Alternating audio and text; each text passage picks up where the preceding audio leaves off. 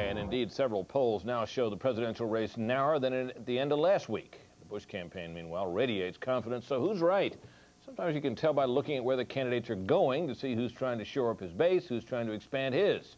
For more on the state of this race, we turn to the man who knows more about more states, who's been to every congressional district in America, the one and only Michael Barone, senior writer at U.S. News and World Report, and co-author of the Almanac of American Politics. Welcome. It's always nice to be with you, Brit. How do you see this at the moment? Well, is there an uptick or a tightening? I mean, if you want to take a look at the national polls, I think you could say that Al Gore may have gained a point. That's really more precision than national polls give you with the plus or minus there. Battleground, that's the Goaz, Celinda Lake bipartisan which poll. Was one of the two polls that was closest at the end to the 1996 result. Reuters, MSNBC, that's Zogby. He was close in 96, He was too. one of the other two that was close. Those races both show Bush, one with a bigger margin than the other. CNN Gallup, that's been all over the lot, Brett. A few days ago, they had Bush up by 9 or 10 points. Right. Now they're showing down. I think that the wobble on that poll has been so big that one wants to take it with several grains of salt. It is the first one in a while to show an Al Gore lead, obviously not significant at 1 point.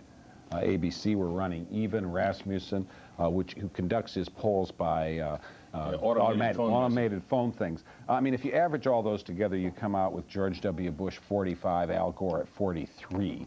I think that reflects roughly where most people think the race is. If you eliminate the outliers, you probably have a little bit better margin for George W. Bush. Now, as everybody knows, these things are done. Obviously, the race is tallied on a state-by-state basis to get the majority of the Electoral College.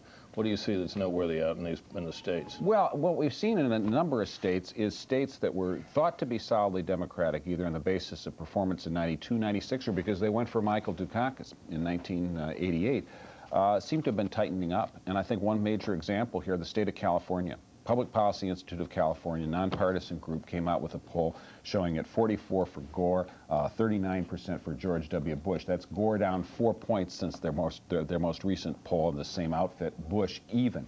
It doesn't show great Bush strength, but it's got the Gore people nervous. Gary South is the chief political operative for Governor Gray Davis, Democrat. Right. Gave a public speech where he said the Gore campaign better get in here, they better spend more money, they better do more things. The Gore campaign so far hasn't put more money into California. They're evidently trying to save it for other places like Tennessee, where Al Gore's home state, where they just doubled their spending. Obviously not a sign that they think they're in great strength in Tennessee. But that California leads to the tantalizing possibility that that state might be in play. Also, there are 5 House seats, 4 held down by Republicans, that are seriously contested in California. The Bush campaign has been putting money in there, something like $8 million over a period of the last several weeks. That seems to be paying off for them, at least tactically. Now, let's look at some of these other states. There's been considerable interest in states like Wisconsin, which that ought to be a Gore state. Well, Wisconsin has the old Progressive Party tradition of Robert La Follette. It was for Dukakis in '88, for Bill Clinton in 1992, for Bill Clinton in 1996. Public Policy Institute of Wisconsin has got a public poll out 49-40. Yeah. Now, I think the Bush and the Gore campaigns would both argue that there's not that big a margin, but there does seem to be evidence that George W. Bush may carry this. And Britt, is that the Nader vote that's hurting Gore in there?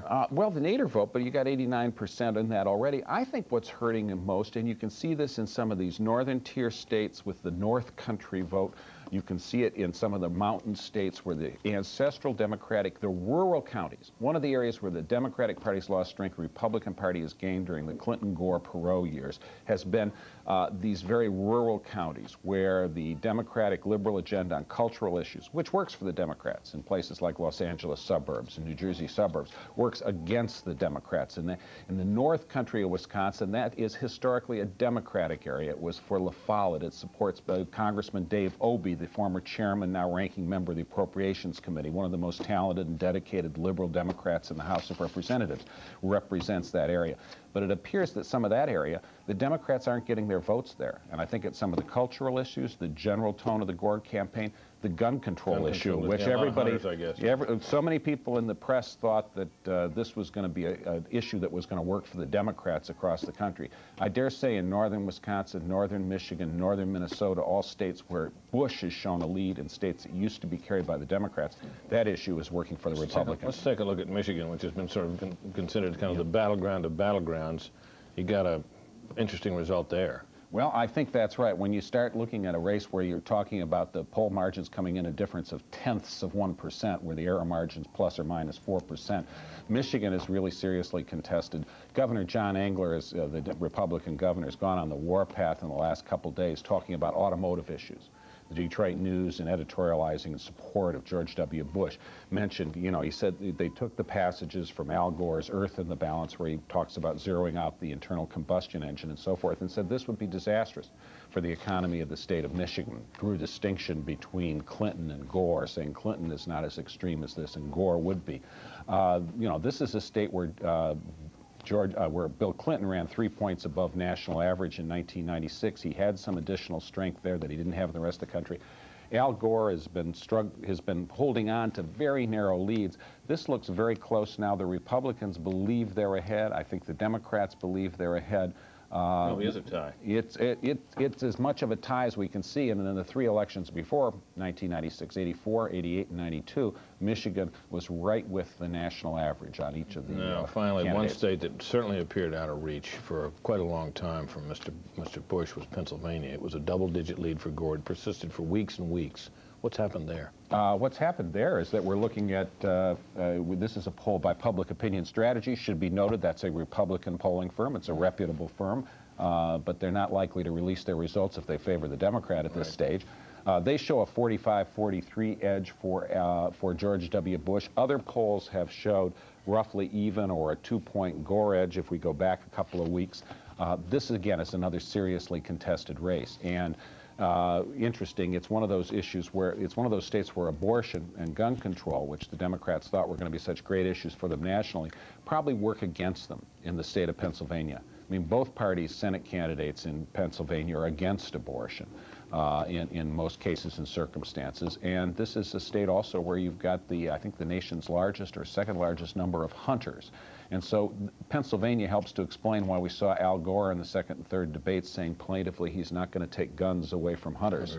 He's thinking Pennsylvania and Michigan on this. Is it your sense, Michael, that there is at this moment no clear drift or direction in this race? I think this race basically over the last week seems to have stayed about even and in the same range it was between April and July, with Bush ahead by several points. All right, Michael Barone, great to have you. Thanks very much. We have to take a quick break for some news headlines, but when we return, find out why Senator Joseph Lieberman is in trouble, and how much trouble, with some Jews. We'll be right back.